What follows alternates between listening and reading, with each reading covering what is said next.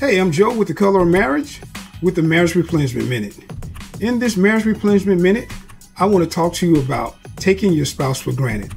But before I dive in, I'd like to encourage you to subscribe to our channel. This ensures you continue to receive videos that will help you replenish your marriage. And don't forget to hit the like button and share this with your friend. Taking your spouse for granted happens when you fail to properly apply specific essential practices in your marriage on a regular basis.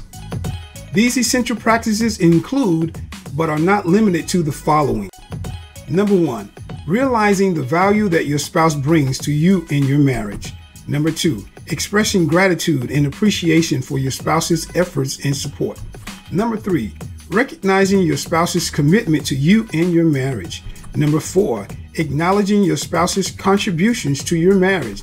Number 5, understanding how important your spouse is to you in your marriage. Number 6, participating in activities that keep your marriage functioning properly.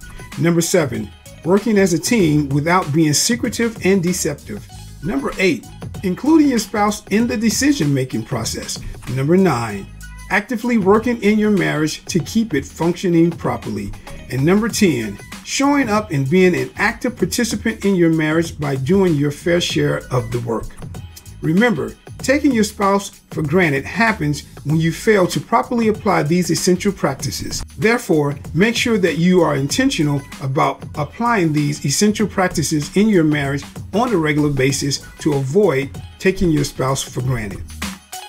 If you need help putting this Marriage Replenishment Minute into action, visit our website at www.thecolorofmarriage.com and schedule your courtesy telephone consultation today.